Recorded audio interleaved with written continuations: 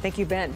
Breaking news right now, just in from Detroit's west side. A killer on the loose after 2 men are shot. Shots were fired on West McNichols, just west of Wyoming Street. Coco McAvoy has the latest that we're hearing from police. Coco.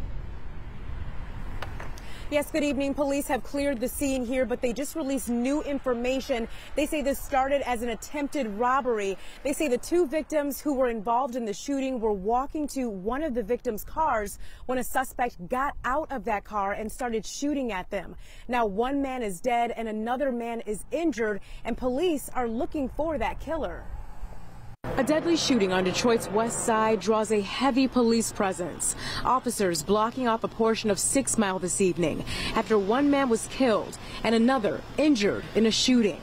Police say the shooting happened just before 8 o'clock tonight. A man driving a dark-colored SUV shot and killed a 28-year-old man and injured a 25-year-old man. The circumstances surrounding the shooting are unclear, but officers spent the evening investigating and interviewing people near the scene.